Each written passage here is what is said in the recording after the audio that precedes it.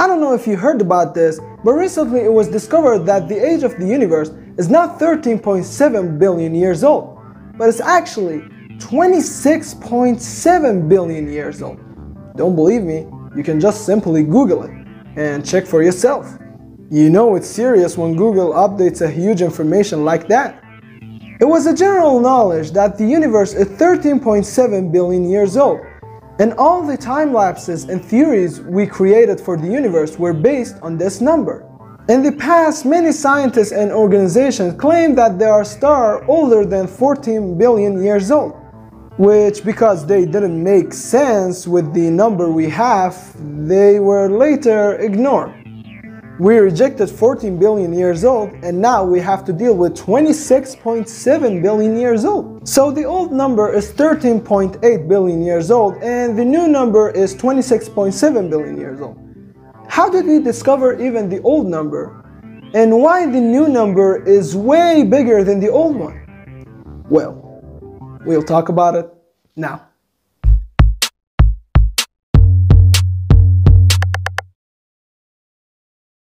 Throughout the history, humans always wondered about the origin of the universe. Although the early civilizations who studied the universe didn't bring any answers due to the lack of equipment and fit environment. Regardless of that, it was beautiful to observe how human vision to the universe changes and evolves through time.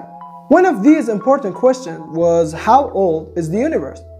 It might used to be the most important question about the universe because the age of the universe equals the age of everything. In the 20th century, after ages of research, humans reached this conclusion that the universe is 13.8 billion years old. How did we get this number? Well, the scientists used two methods. The first method, galaxies distance. In this method, scientists use almost simple formulas to calculate the distance between galaxies. What does the distance between galaxies has to do with the age of the universe? Well, we know that the galaxies are moving away from each other due to the expansion of the universe. So that means they were close someday, which the universe was smaller until we reached the beginning point, which is the Big Bang. Scientists simply divided the distance between the furthest and the nearby galaxies on the velocity they moved within the space, which, using this formula, we received the time, which is the age of the universe. The second method is a challenging one, but it was used as an insurance for the first one. In the second method, the scientists calculate the age of the stars and the universe.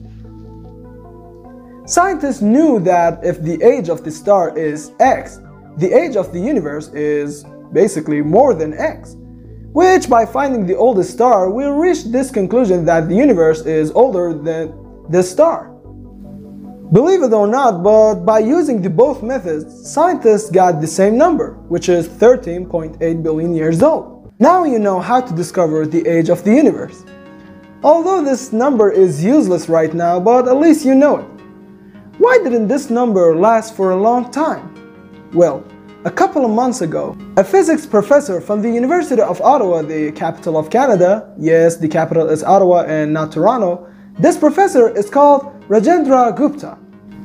Through his studies, Gupta looked at the deep space observations made by the James Webb Telescope, concluded that the universe is actually 26.7 billion years old.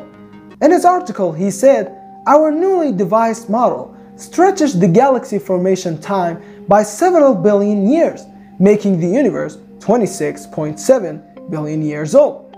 His studies actually shed new light on the so-called impossible early galaxy problem. This problem refers that some galaxies thought to have come into existence long after the Big Bang appeared to be, in fact, much older than the universe's estimated age.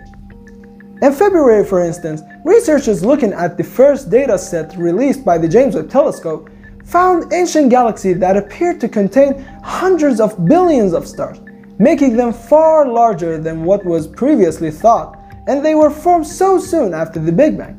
Galaxies and stars like the Methuselah galaxy appear to have a level of maturity and mass which they are typically formed after billions of years of cosmic evolution, indicating that they may have been around for more than 13.8 billion years old. In his studies, Professor Gupta found that by allowing this theory to coexist with the expanding universe, it becomes possible to reinterpret the redshift as a hybrid phenomenon rather than a pure phenomenon due to the expansion. He also advocates a revision of the traditional interpretation of the cosmological constant, which represents the dark energy as the responsible of the expansion of the universe. So I guess after this discovery, scientists should change the evolution model of the universe and even change the periods of the universe. We have discovered this number thanks to James Webb Telescope. Does this mean that this number will change every time we send a bigger telescope? And by the way, if there's a supermassive black hole in the center of every galaxy, which one came first? The stars and black holes or the galaxy? Well, we're gonna leave these topics for another day. Until that day, do not stop wondering and be curious.